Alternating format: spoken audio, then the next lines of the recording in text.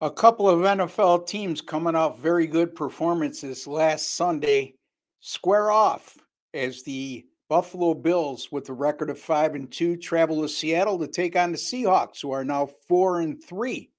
And I have the winning point spread in that game. Please stay tuned because you should be patient and you should stay tuned because, quite frankly, folks, 16-4 with my NFL free pick videos right here on Wager Talk TV since week 3 of the NFL season. So before I get to that, just there's a subscribe button underneath, folks. Hit that subscribe button. It's free to do so.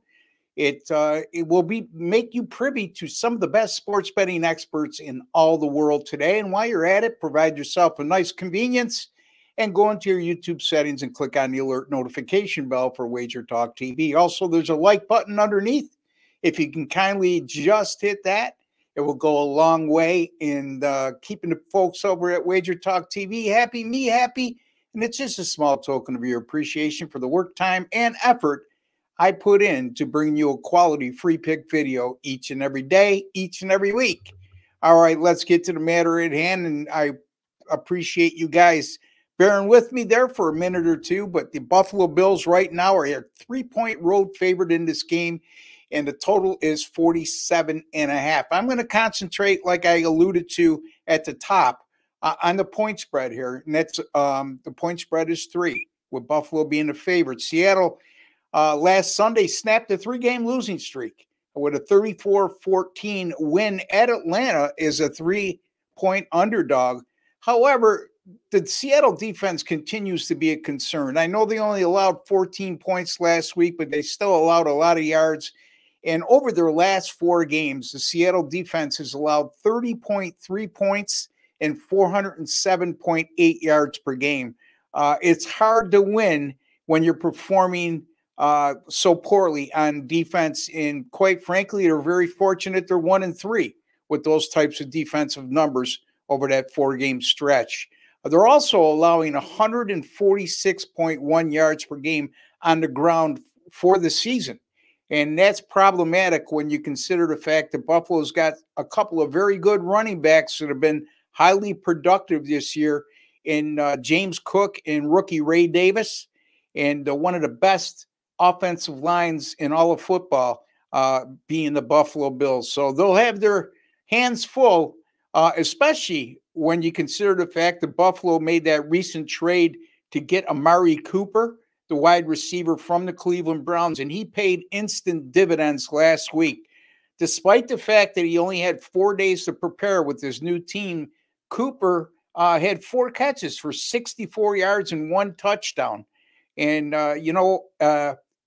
it's not only his production, but the fact that now Buffalo has a bona fide number 1 wide receiver that they really didn't have prior to this week, and it allows the rest of their offensive skilled pieces to set comfortably in the roles that they've been asked to do now, and nobody has to play outside of themselves in order for Buffalo to succeed. And we saw that last week because it resulted in Josh Allen going for his first 300-yard passing game of the season. Allen hasn't thrown any interceptions this year. He's played very well, but he's had very limited options in terms of people on the outside, people in the slot, and it didn't hurt. It didn't help, I should say, when he lost Shakir to injury for a few games.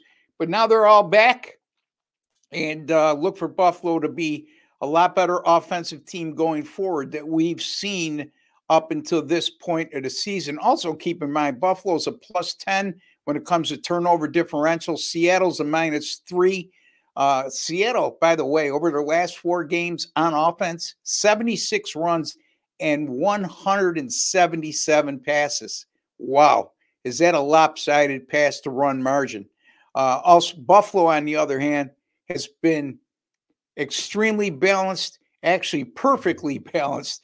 If you look at their offensive numbers, they've run the ball exactly to a 50-50 split in terms of run pass. So I guess I worded that wrong. They're exactly 50-50 when it comes to run pass percentages in terms of the offensive plays they've run.